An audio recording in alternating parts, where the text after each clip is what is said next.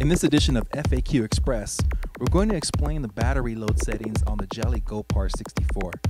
The built-in rechargeable lithium battery will keep a charge for up to 8 hours from a full single charge. If your Jelly GoPar 64 display is blinking, the unit is still charging. Once you have fully charged your Jelly GoPar 64, the LED display will stop blinking. Unplug the power cord, turn the unit on, and put a power load on the battery. It is perfectly normal for the battery life to decrease by 15% when applying a full load, since the battery life is indicated in 5% increments. Your battery is not defective. This is indicating the battery is in use and is discharging. The Jelly GoPar 64 has 5 operating modes.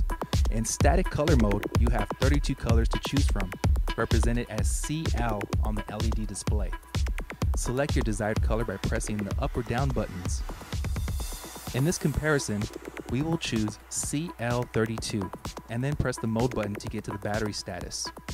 You'll see that the battery status reads as B080 or 80% battery.